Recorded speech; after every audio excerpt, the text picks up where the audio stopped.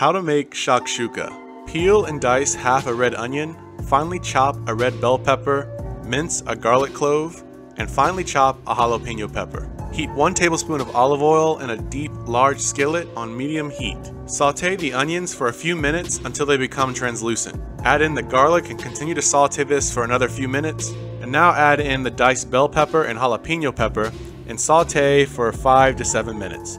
Add 4 cups of diced tomatoes and 2 tablespoons of tomato paste. For the spices, add 1 teaspoon of chili powder, 1 teaspoon of cumin, a teaspoon of paprika, and a pinch of cayenne pepper, a pinch of sugar, and salt and pepper to taste. Let this mixture simmer for 5 to 7 minutes, and now crack 6 eggs onto the mixture one at a time, making sure to drop them evenly. Sprinkle black pepper over the tops of the eggs, cover the pan and allow the mix to simmer for 10 to 15 minutes on low heat. Garnish with chopped parsley, and that's